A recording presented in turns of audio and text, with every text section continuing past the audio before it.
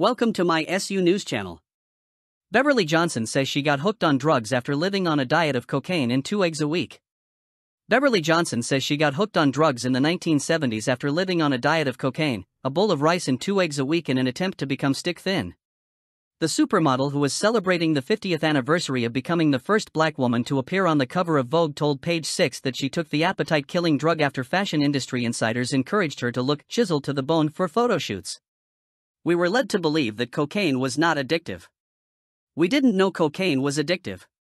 Everyone used drugs back in the day, but that particular drug for models was used because we did not eat," Johnson told us. "I remember eating 2 eggs and a bowl of brown rice a week.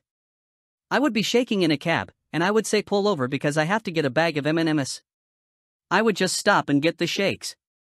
We did not eat, and every time you came to work, they would say, 'Yes. Chiseled to the bone girl. Yes,' like congratulating you. Nobody really told you the truth." She says that she only began to understand her situation when her concerned mother made her get out of the bathtub one day and put me in a 3-way mirror. "It was the first time I saw my bones looking back at me," she told us. "It was a major wake-up call for me." She's now been sober for over 50 years.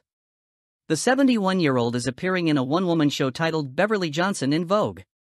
In the performance, she discusses her modeling and acting career, her family, lovers, and growing up in Buffalo, New York, as well as paying homage to the legendary women that came before and after her. The 71-year-old is appearing in a one-woman show titled Beverly Johnson in Vogue.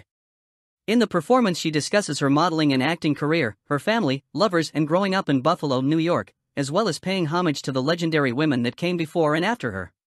Source: page6.com. Please like, share, and subscribe.